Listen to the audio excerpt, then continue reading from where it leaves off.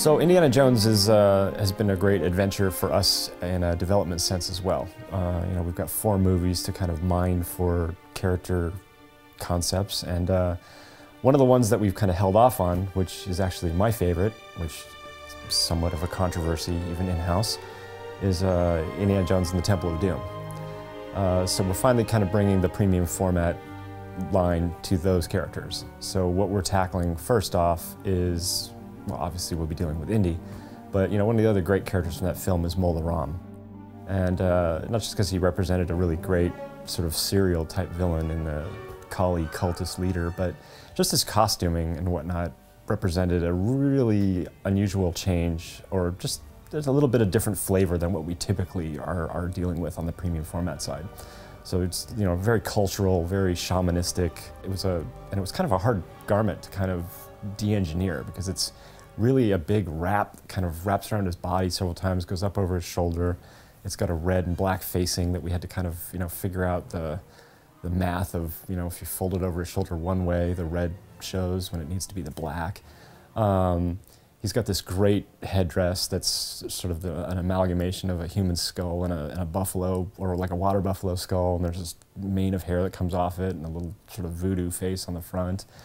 And so we did in the design we incorporated 2 heads, one that has him just bald-headed with this really great sort of tattoo paint that he wears, and the second, of course, was this great shamanistic headdress.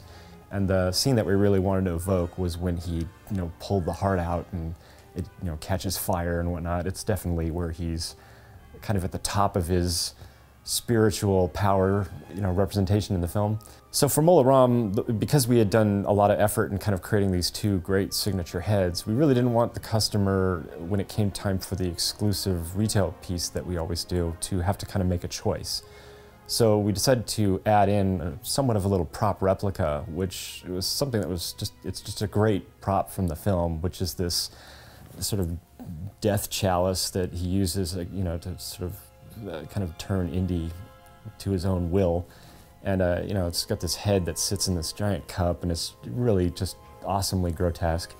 And so we made this small piece as an additional piece to sort of augment the offering. And it's kind of neat because it also, the base evokes some of these themes as well, because there's these sort of desiccated heads that sort of fit into the architectural ring that the base makes up.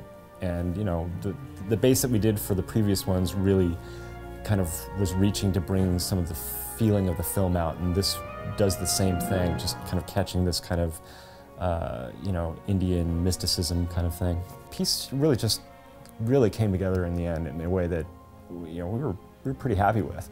I mean, I know Indy's the star, but I think we got a little carried away on this piece, and we were pretty excited by the way it turned out, and I think everybody's going to really dig it.